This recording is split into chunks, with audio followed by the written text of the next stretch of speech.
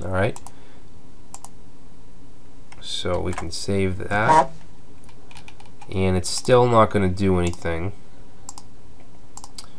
Alright, we need to add our attributes.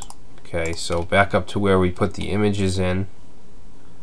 We need to add a data toggle attribute, and actually what we're going to do is add it to the link, the A tag, not the actual image itself. Alright, so say data toggle. Wait a minute, this isn't what I want. This is the friends. We need this here, and we haven't even added links to it yet, so let's just add our links. Whoops. What did I do?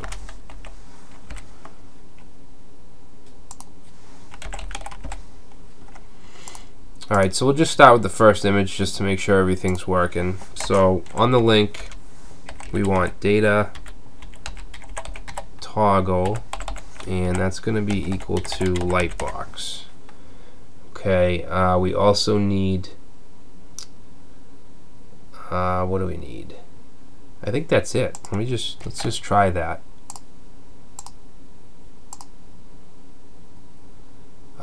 Okay, so it looks like it's opening the model, but it's actually bringing in the entire page.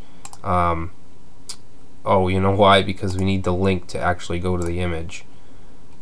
So where were we?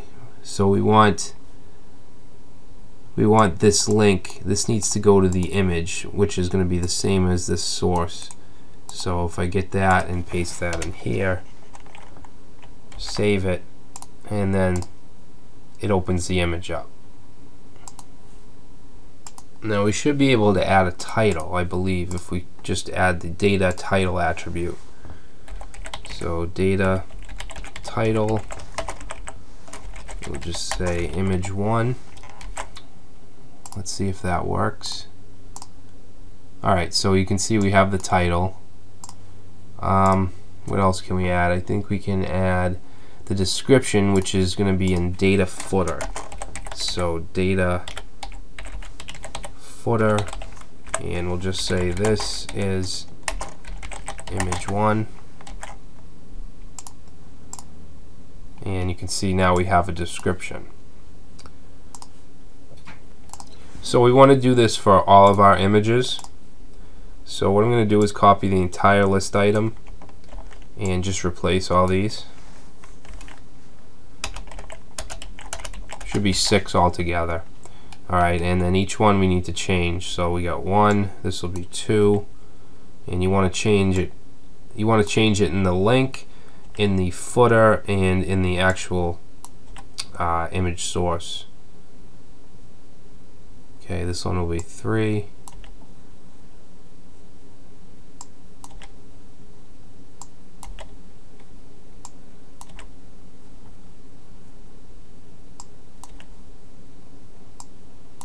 Four, 5,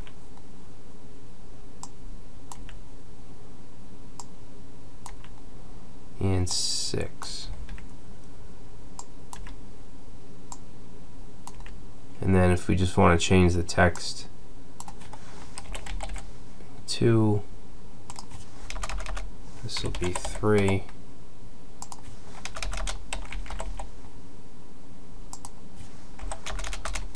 5, and 6. Alright, so reload, and now we click on the image and it opens with its title and description.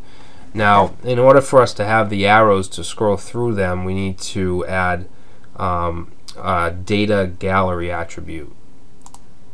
Alright, so on the link, once again, we're going to add data gallery, and we're just going to call this my gallery, and we need to add that to every single link.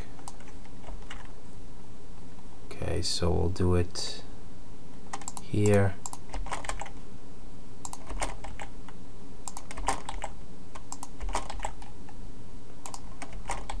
Alright, and we can try it. I think there's one more thing we need to do. Yeah.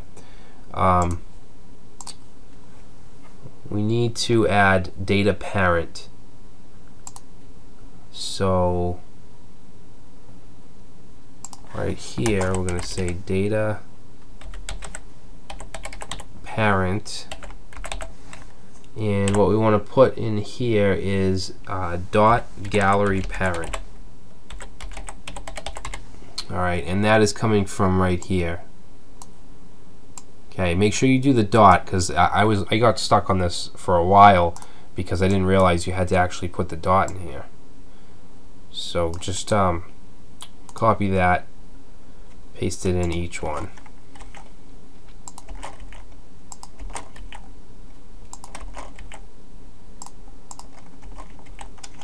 Save.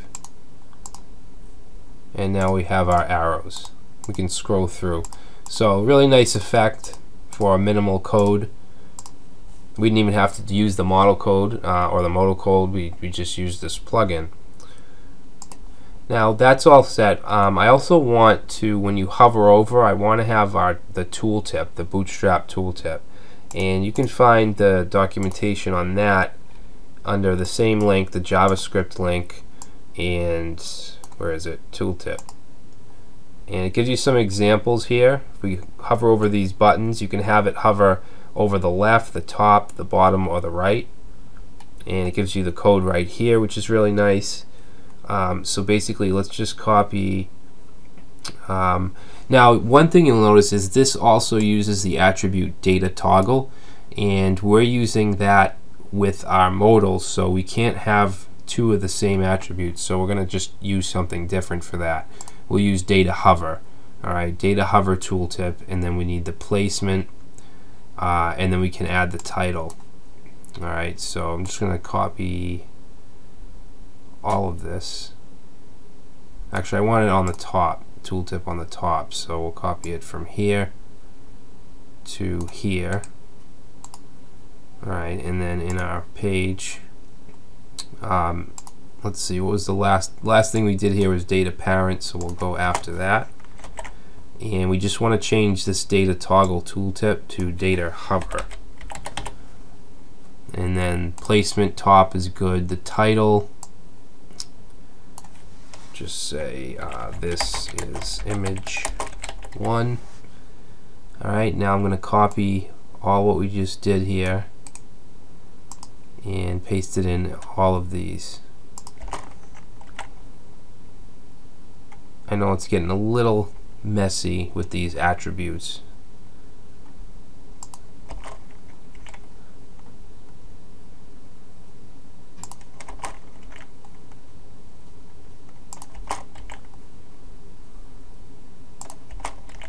Alright, and then we'll just change the title of those. We have this is image 1, this is image 2,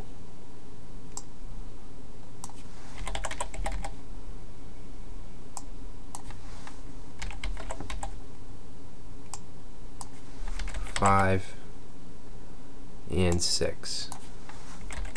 Okay, so we'll save that.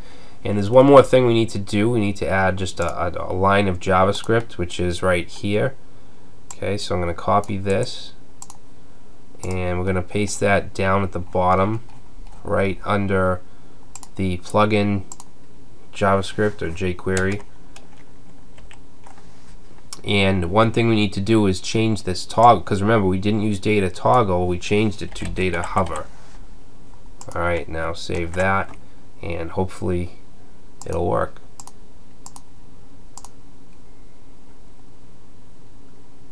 Alright, so it's working for these. Oh, there we go.